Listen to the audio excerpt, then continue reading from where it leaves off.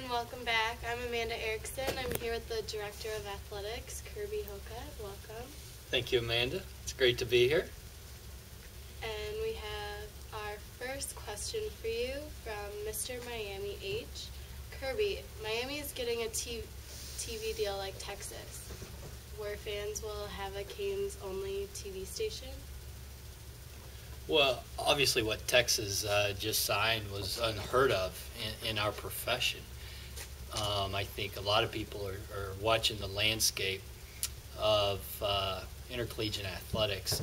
The Atlantic Coast Conference just accepted a new 12-year television agreement with ESPN that begins in June of this year. It's a new 12-year agreement, so we're limited somewhat into what we could sign on our own. However, we're continuing to look at taking product that we control as a department and looking at the different channels and methods to get them out. Just like today, we control this product. We're delivering it through hurricanesports.com, through all the social media. So we're going to continue to work with our partners, ESPN, ABC, Raycom Sports, CSS, on how we can deliver the content that we control. So while the future for us may not look what Texas's future looks like right now, and keep in mind they had more flexibility over the summer with the conference realignment and what was going on with the Big 12 Conference to make the arrangements that they did.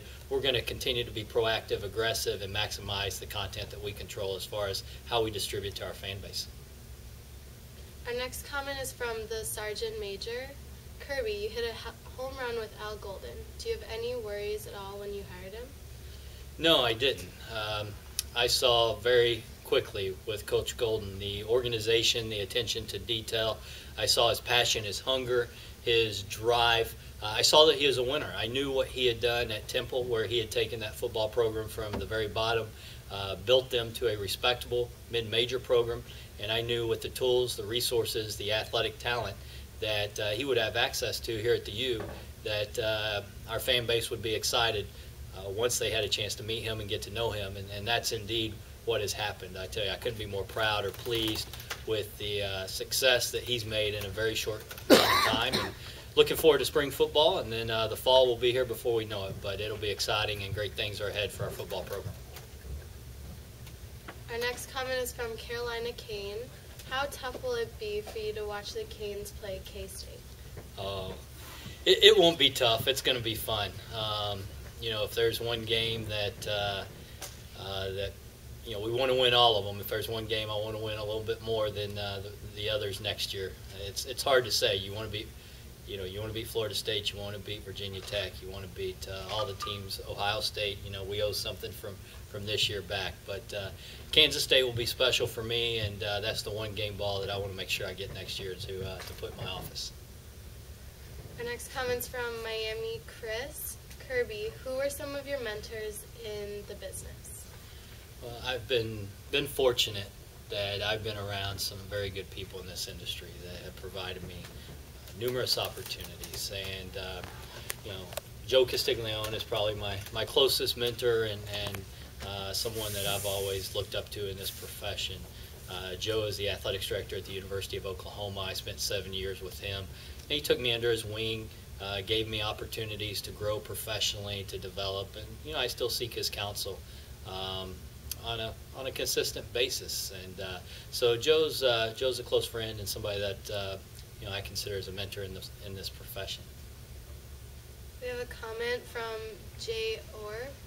Could you help set up a Labor Day football series with USC in the future, now that a setup to play FSU has fallen on the weight side? Well, that's a intriguing idea, and something that I think we would look maybe to in the future.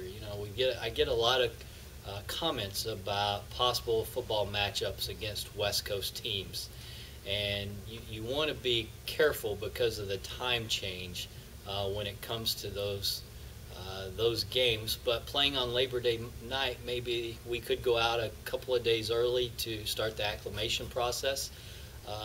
As part of the ACC's television agreement, the ACC will control that Monday night Labor Day game for the next 12 years. So, good idea, and maybe something for us to think through and open that door and discuss. We have a comment from David. Does the 7th game on the football schedule mean my season tickets will go up? It depends on your seating location, David. Not all season tickets are going to see a price increase. Some will, and it will be a minimal price increase in those sections that do have an increase to the season ticket price. And if you break it down game by game, every season ticket in the stadium this year will be less than what it was per game last year. So although the bottom figure may be more, on a game-by-game basis it will be less, but it's dependent upon what section in the stadium you sit in. Comment from One Love Canes. What other improvements beyond the Schwartz Center is Miami planning? Well, we're looking at the future right now. And, the Schwartz Center for Excellence, Athletic Excellence, is our top priority. We're excited that we're on schedule to begin construction for that in December of this calendar year. So we're very excited about that. And again, that's going to be a new Gallery of Champions, a new lobby exhibit space to showcase our trophies, our great history in our football program. It's going to have a new football team locker room, a football team lounge space, and it's going to have a new athletic training facility, which is probably our most immediate need that we have. That's going to serve all 400 of our student athletes, and it's going to have a new academic support facility that will serve all 400 student athletes. So we're excited about that project. Other things that we're talking about, we're looking at the Bank United Center. We would like to find a way to bring a new scoreboard video system into the Bank United Center. That's very needed. We are looking at Alex Rodriguez Park at Marklight Field. At our batting cages, they are in need of an upgrade. We're looking at the coaches' offices, the Ron Frazier building at Alex Rodriguez Park as far as some possible upgrades. We're looking at Cobb Stadium. We do have a need for more seats at Cobb Stadium. That is where our track and our soccer teams compete. We're looking at options there. That would be additional seating. It would have a press box for soccer. It would have a press box on the finish line for track and field. And it would also include a new plaza entryway into Cobb Stadium, concessions, restrooms, which are all needed. So that's something that's on the horizon. And we're also further down the road looking at the Schiff Family Tennis Center and some exciting possible renovations, expansions to the Schiff Family Tennis Center. So a lot of things are in the works, but the Schwartz Center for Athletic Excellence is our focus at this time. We have a comment from U305 Swagger. Kirby, the fans are dying to know, how much creative input does the school have for each sports uniforms? For example, will Nike allow us to choose our next football uniform style? U305 Swagger, I like your name. Good question. We do have input. We ultimately have approval on every uniform design that you see us wear. Nike has a creative department that comes up with ideas, concepts, and they'll come here periodically and share with us, their art team will, on the direction that they're going. They'll take the comments that our equipment team has, that I have, that our marketing and branding team has, that the head coach for that sport has. At times, we'll even bring in student athletes from that sport and ask them about their ideas. So ultimately, we do have the control. I've received a lot of questions and comments about football uniforms for this next season. We will not have a new design for our football uniform this year, but the following year we will. So for the football season in 2012, we will have a new football uniform design at that time. So in 2011, we will have the same design that we wore this year. And I have heard the comments loud and clear from our fan base on a traditional mindset there, wanting to maybe go back to the 80s, the early 90s, and have more of the traditional look than the progressive look. So we'll keep those comments in mind. We have a comment from Dennis. Kirby, any talk of another home and home with UF after the 2013 game? Dennis, great question. We would love to play UF. We'd love to play them on a consistent basis. I've always thought that, the concept of being able to allow every one of our student athletes and every one of their student athletes in the sport of football to be able to play each other here in Miami and play a game in Gainesville would be a good approach. So every young man that came in here to play football knew they were going to play the Florida Gators once at home and once on the road. Unfortunately, they are not interested. Jeremy Foley, their athletic director, and I have talked on a number of occasions, and it's unfortunate that at this time they have no interest in playing us in the sport of football for the foreseeable future. So, I'm hopeful that would change. I don't know what would happen to make that change, but every opportunity I get, I try to send the message that we would love to continue that game. I think not only is it great for both universities, well, I know it's great for our university, that's the only one I can speak to, but I do know it's great for college football. And I'm hopeful that their approach, something will cause to happen to make that change in the future. We have a comment from James in Boise. Kirby, if Boise State gets close to the 58 game home winning streak, will you schedule a game up there to protect our streak?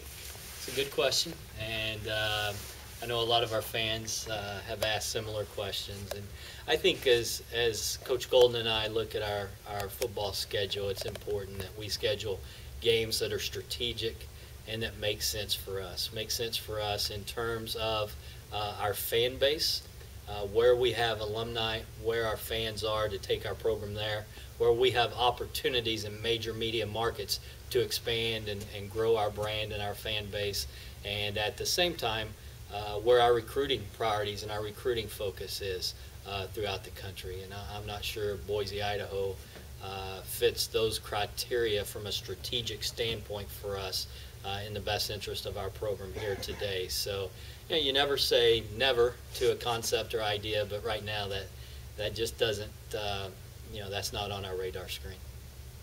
Comment from Sebastian is my homeboy. Have we figured out a compromise for the parking lot situation that we seemed to struggle with last year? Yeah, Sebastian is my homeboy. We have, and we have presented that with our season ticket information that is in the process of being sent out. Some people may have already seen that, but we will have a number, 2 or 3 lots this year dedicated to pregame tailgate space that individuals will be able to come in, park where they would like within segmented parking areas at Sun Life Stadium, and be able to put their tailgates out and tailgate with friends that they might want to meet up within these segregated areas. So I think it's a solution, and we have had a chance to vet it with a number of our constituents and fans and donors, and the overall, I would say 99.9% of the reaction that we've received has been a positive one.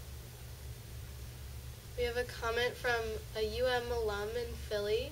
I love all this media access that is now available to us. Is this all part of Al's master plan, and why wasn't it done before? It's awesome. Well, thank you for recognizing it and your comment. And I'd like to compliment our communication staff. I think that the sports information staff, media relations, communications department, all under the leadership of Chris Freed, is brought us to a new level. And I think all of you out there watching right now through the social media day are seeing the results and the new direction. To be able to do something here at the U that has never been done before in intercollegiate athletics with 12 straight hours of access leading up to our opening night of baseball is incredible, and it's a testament to the creativeness, to being proactive and aggressive. And I think with Coach Golden coming in, he's a very skilled communicator and salesperson, and part of what he thinks about every day is selling this brand, this football program to young men and recruits across this entire country. So it is a new approach for us. I think, I compliment our communications team for their hard work, their initiative, their efforts, and at the same time, appreciate and have great admiration for the way that Coach Golden looks at marketing and promotions and communications around our football program, because in so many ways this football program is the face of this great university. And there's no greater marketing tool that we have than this football program. And I think being able to open up the communication lines, being able to open up the marketing, the internal access that you mentioned is just tremendous. And as we go forward, we're going to take control of our own brand. I think that's what we're doing today. We're controlling our brand, we're controlling our message, and we're delivering it directly to you, our fans. And that's something that we believe is the right thing to do, and something that we're going to continue to be proactive and aggressive in doing as we move forward. We have another question from Sebastian, is my homeboy. Any chance for a game at the new Marlin Stadium for the baseball team? Well, it's nothing that's been talked about. We're looking forward to being able to starting next year not share Sun Life Stadium with the Marlins. Once they get their new stadium, which I know will be great for them, it will sure alleviate some challenges that we've had with the football schedule, especially at the beginning of the football season when we're trying to rotate or share the stadium with the Marlins. So no discussions as of now of playing a game at the new Marlin Stadium. Sun Life Stadium is our home, and that's where we will have a minimum of 6 games a year, and hopefully on some years 7 home games like we are this year. A comment from Wayne the Cane, is the U everything you thought it would be when you joined? The U's everything I thought it would be plus. What a great program, a great brand to have an opportunity to lead and to be associated with, and the level of excellence that was set by those who have come before us, that we aspire to emulate, that we aspire to reach their level of excellence, that championship level, each and every day is something that's motivating, something that's exciting to me, and I know the staff that I work with, to get back to the elite level in intercollegiate athletics. And I couldn't be more excited about where we are today and the progress that we've made.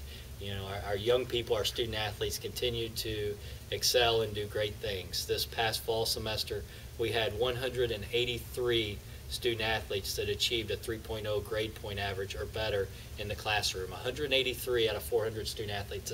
That's a tremendous testament to the caliber of young people that we're bringing into this university. 14 of our 18 teams achieved a 3.0 grade point average or higher. 14 of our 18 teams had a 3.0 grade point average or higher. That's tremendous. That's a great celebration, point of pride for us.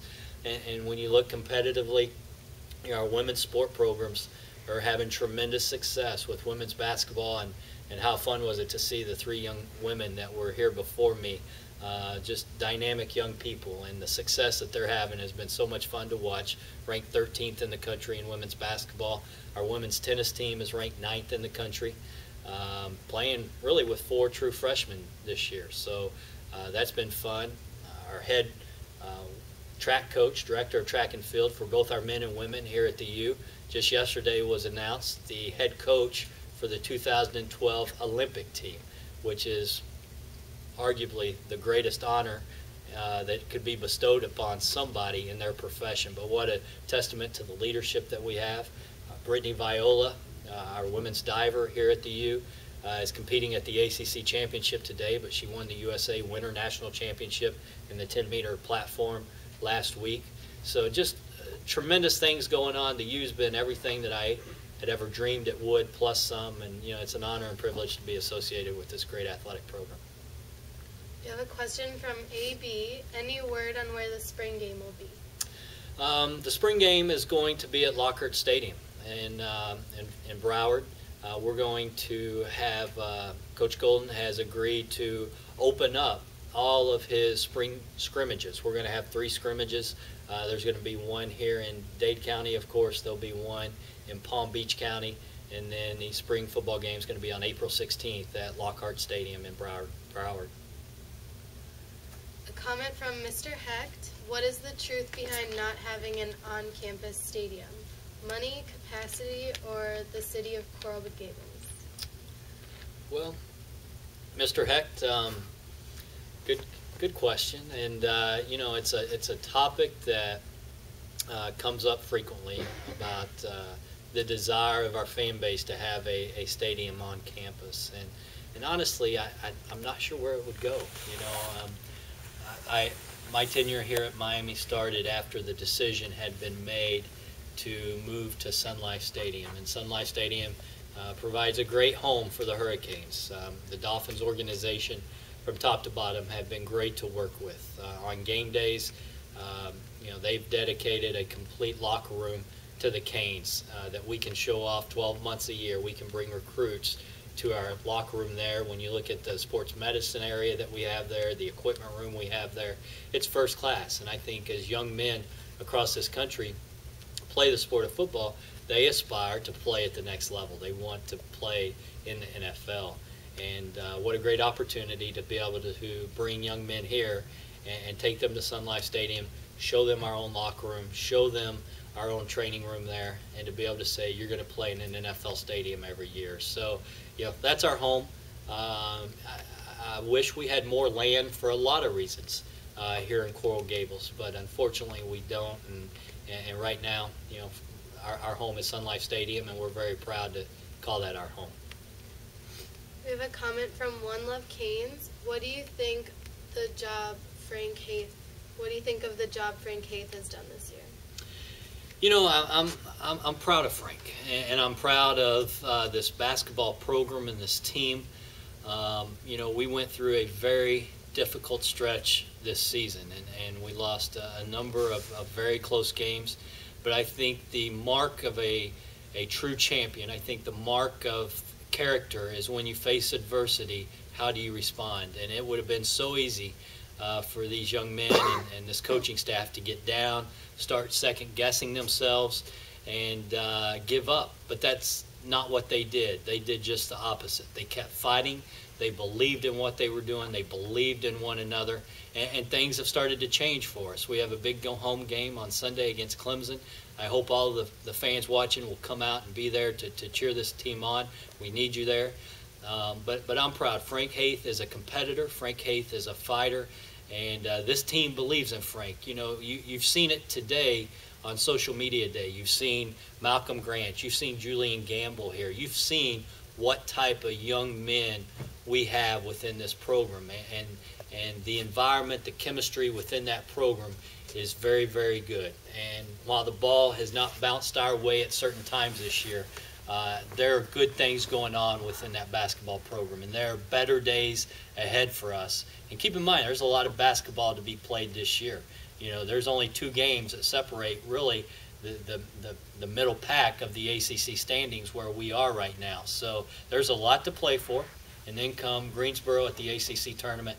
We saw last year, we bring it all together at that time. We get on a hot streak, and our goal will be there to go to Greensboro to win that tournament and go to the big dance. And we have the athletic talent, the ability to do that. So, I'm proud of Frank Haith. I'm proud of this basketball team for the character, the commitment to winning, of excellence that they've shown throughout this basketball season. We have a comment from you, Baseball Baby. Who is your favorite Cane football great of all time?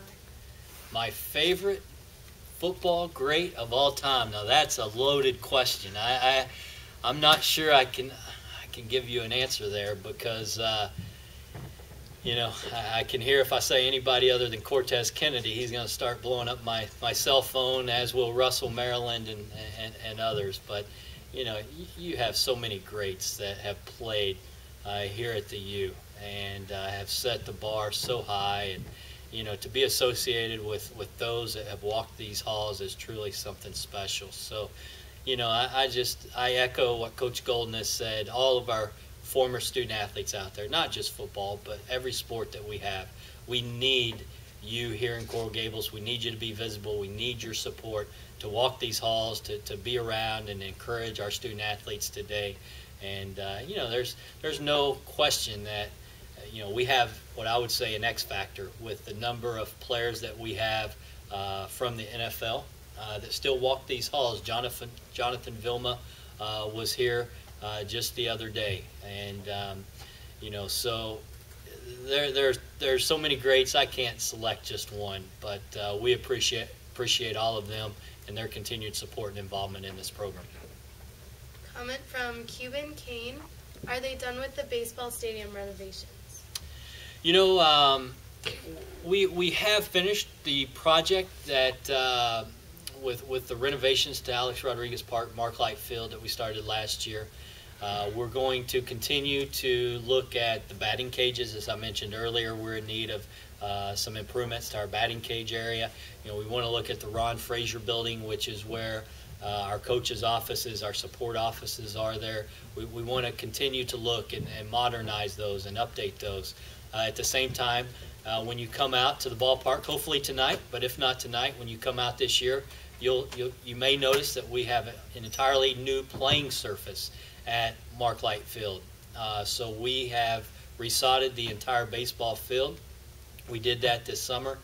Typically, your surface, natural grass surface, they say will last an average of 8 to 10 years. Our surface had been down 12 years. So we went down about 5 inches. We leveled the field and came back with entirely new sod this year. So we will, again, have the nicest playing surface in all of college baseball.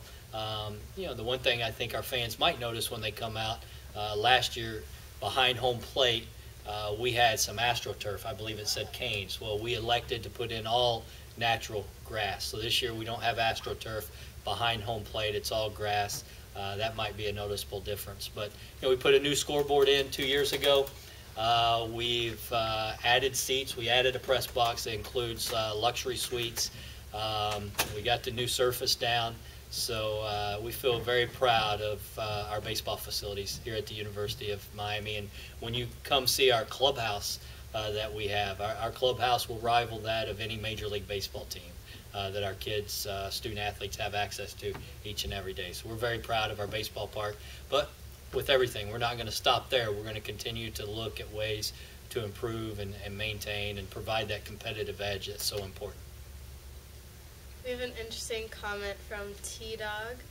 Kirby, what's up, homie? Can we get you to DJ some modern music this year to get our kids crunked and rock the stadium? Thanks. T-Dog's talking to the wrong guy. That maybe look like what Morgan could do a little singing and dancing in the session before me. So maybe that's a question suited for the individual that's going to follow me. Maybe Coach Golden has some suggestions that he can give to the DJ for football season this year. We have a comment from Harrison. Will you be interested to speak at the Leadership Forum for Dr. Susan Mullane's graduate class, Student Sports Administration? I would love to. Absolutely. Just let me know time and date, and if I am in town, I would welcome the opportunity. Comment from JK Miami. What has the success of the women's basketball team done to help publicity for an often overlooked sport? Well, I think their success has been tremendous. It's been a lot of fun to follow and watch, and I truly believe that success breeds success. And when you look at the excitement and the coverage that our women's basketball team has received, I truly believe that motivates other programs and other student athletes and to replicate that success. And when you look at what's going on right now with women's basketball, with women's tennis, with women's swimming and diving, our baseball program is one of the best in the country year in and year out. And when you see that success, and I don't want to leave out our track and field programs, we've got some of the most elite track and field athletes in this entire country that are competing now. The indoor championship season's approaching, then we'll go into the outdoor season. But when you start having success at the highest levels that we're experiencing now, our goal and our focus is that continues into next fall with football, with soccer, with volleyball. Volleyball has had tremendous success. We've been to the NCAA tournament 2 years in a row, so we're very proud of those young women. But it's been a lot of fun to watch basketball. The crowds have grown. We've had some of the best crowds in the history of women's basketball at the University of Miami with this recent success that we've had. So you know, I think it's a reflection upon Katie Meyer and you know, the leader of that program. You won't find a better leader, role model, or mentor or educator for young women than Katie Meyer. And her, you know, her consistency and her drive to be success is very respectable. And the success they're having is not by chance. It's been very deserving. You know, as you followed women's basketball here at the U, you know, the last few years have been challenging. They haven't been easy, but Katie never once has lost faith, has lost commitment, and her drive, and these young women see that level of confidence from her and continue to replicate that. So it's been fun to watch, and it's contagious, and if you haven't seen them, come out on Monday night and watch these young women, because they deserve your support, and I promise you will be entertained, and you'll have a lot of fun. We have a comment from Scott. Any progress on a game in Yankee Stadium? Scott, we're working on it each and every day, and I have to be honest, it's been a little more challenging finding an opponent for that game than what I thought it might. You know, we were talking to a couple of Big East opponents. Those items have fallen through. So we're spreading our horizon a bit. We do have, we're talking right now to a program that seems to have interest. I'm hopeful that in the coming weeks that will materialize, and if it doesn't, we'll keep looking, but I think we've probably got a 3 or 4 month window to finalize that process. If not, we've probably got to start looking at other options. But we want to be in the Northeast. I think it's a market that makes so much sense for us to take our brand there probably every 4 or 5 years, if not more frequently. But we want to be in Yankee Stadium in 2013. They have our word, our commitment that we're going to be there, and hopefully we'll be able to find an opponent to play us here soon. We have our last question from DG. What is the biggest difference in being an athletic director at a mid-major school and a BCS school? DG, it's all about the U, right? And there's no greater place. I feel honored and privileged every day to be a part of this program. And you know, I think the biggest difference at a mid-major, you're fighting so hard for attention and for that fan support and that media coverage, and you're trying to build something that honestly the interest is not there. And here at the U, the interest is there. You know, everything that we do is covered nationally from a media standpoint. And while some people might shy away from that or not embrace that, I think it's great. And we're appreciative that all of you are watching today. We're appreciative of the coverage that we get across the country from a media exposure, and we appreciate the fan support. So there are great days ahead for the University of Miami. We're excited about the success we're having in our current programs, and we're so excited about the future of our football program. So thank you for letting me join you today. And again, I appreciate our communication staff for their tremendous hard work and efforts on this social media day. Thank you.